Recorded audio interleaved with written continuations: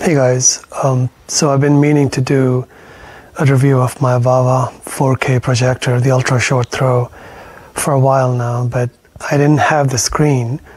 I recently got the screen. It's an ALR screen. This is from a company called XYscreens. Apparently now Vava has come out with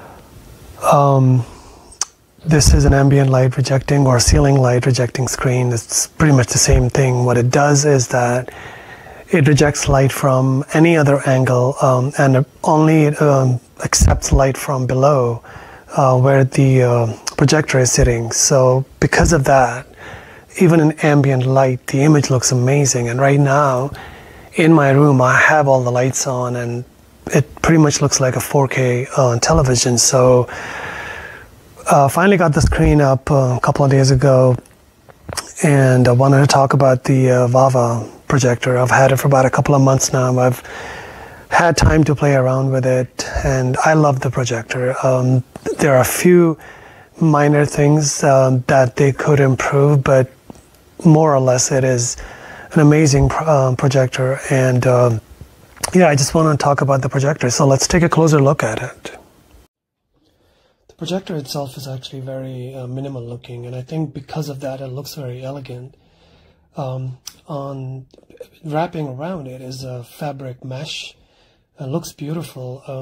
On top is the power button. That's the only thing that's that you see on top of the projector. On each side there are grills and the vents for the fans, and on the back of the projector is where all the connections are. So you have your 3 HDMI 2.0 ports. HDMI 3 is ARC, so if you want to connect your soundbar. And there's a USB port that you can use to play back media or to power up a device like a Fire Stick. There's a 3.5mm audio jack, and there's also an optical port and an Ethernet connection. And last but not least, of course, the input for the power cable. So this is the remote that comes with it. It's matte black, just like the projector. The interior where all the buttons are is gray. The contrast looks great. All the buttons are on one side, which is helpful because it is not backlit. But because the buttons are all on one side in the dark, when you're holding it, just by moving your fingers on the buttons, you'll know that you're holding it right. As opposed to the Apple TV remote, which just the way it's made, I make the mistake all the time where I don't know which side is up and which side is down in the dark. This feels great. Simple buttons, really not much there. There's the home button, the menu button, back button, power on, off, mute, volume down, volume up, and of course your directional buttons and the input. So yeah, that's it. Let's go over some of the features of this projector. It's a native 4K, so it's not a true 4K. It achieves 8 million pixels by pixel shifting. It's got a laser light source as opposed to a lamp. It's an LPD 3.0 laser light source. And according to Vava, that is the same light source that is used in most movie theaters. It has a 25,000 hour life. Yeah, it's plenty bright, 2500 ANSI lumens. According to Vava, it has a 3-segment color wheel, which is capable of achieving 85% of the NTSC color gamut. It sports HDR10, sports up to 150-inch display, 3000:1 contrast ratio. It's an ultra short throw, so it has a 0.333:1 throw ratio, which basically what it means is that to get a 100-inch image, you just needed the projector to be about 7 inches away from the wall. It supports Bluetooth, both input and output. So you can connect an input device like a remote, or you can output the audio to headphones or a Bluetooth speaker. It has dual 30-watt Harman Kardon speakers. It's running Android 7.1 operating system, 2 GB RAM, 32 GB storage. It has intelligent laser eye protection, which basically what it means is that it has a feature where if something gets in the line of sight of the laser will shut off because it can be harmful to the eyes. So there's also an option to turn that off.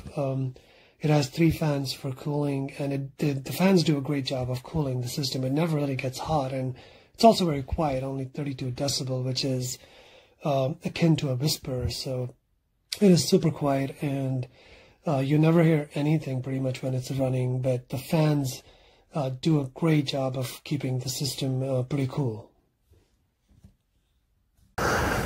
So this is the Vava home screen. On the left side, there's a little preview going on always of what's playing in HDMI 1. In my case, it's a Fire TV. You can always change the source on top. You can turn off the Bluetooth, or you can turn it on. Next to it are the settings. You have the usual network if you want to connect it to your Wi-Fi, change source, display.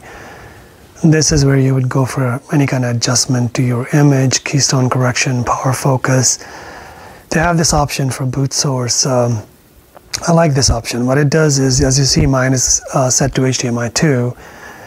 So every time I turn on my projector, it automatically just turns on. It goes to HDMI 2, which is my Apple TV, instead of going home and then me having to select the source. That's a nice little option.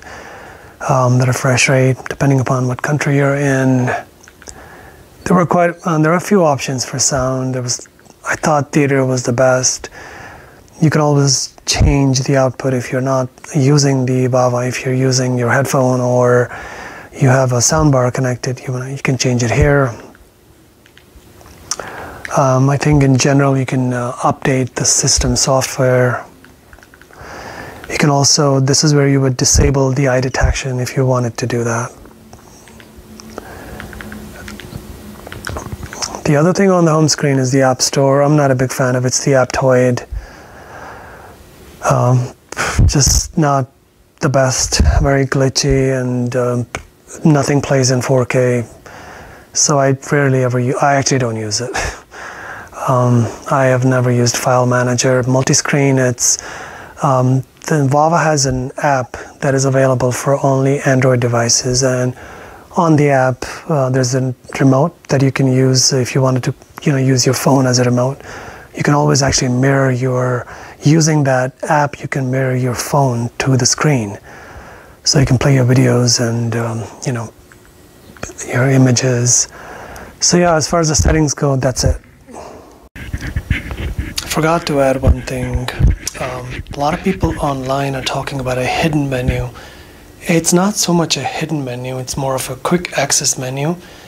And the whole idea is that if you're streaming, or like right now, you're playing a video and you want to go into your settings, your menu, you don't want to go to the home screen, so all you have to do is on your remote, press and hold the menu button, and on the left side you'll get a pop-up, and from here you can adjust your brightness, contrast, and you can do this while the video is playing, so that way you can see what looks good. And so yeah, it's not a hidden menu, it's more of a quick access menu. I should mention that the HDMI 2.0 is turned off by default, and you would want to turn that on for each source to get the full benefit of 4K at 60 Hertz. You can also turn on the HDMI CEC, that way you can use your Vava remote to control your Apple TV or your Fire TV. Everything else is here too. Keystone, focus. It's just a quick access menu. It's not a hidden menu, but yeah, the HDMI 2.0, you definitely want to turn that on. As far as the image goes, I cannot stress enough how amazing it looks.